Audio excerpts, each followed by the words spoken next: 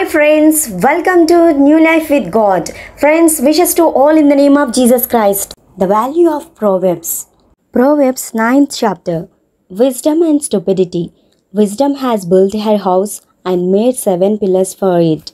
She has had an animal killed for a feast, mixed spices in the wine, and laid the table. She has sent her servant women to call out from the highest place in the town, "Come in, ignorant people, and to the foolish she says, Come, eat my food and drink the wine that I have mixed.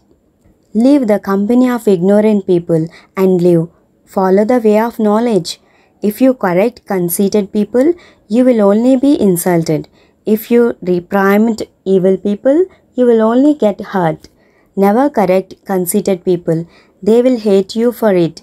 But if you correct the wise, they will respect you. Anything you say to the wise will make them wiser. Whatever you tell the righteous will add to their knowledge. To be wise, you must first have reverence for the Lord. If you know the Holy One, you have understanding.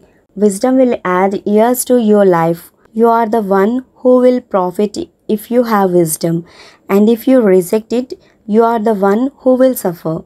Stupidity is like a loud, ignorant, shameless woman. She sits at the door of her house or on a seat in the highest part of the town and calls out to people passing by who are minding their own business. Come in, ignorant people. To the foolish she says, Stolen water is sweeter. Stolen bread tastes better.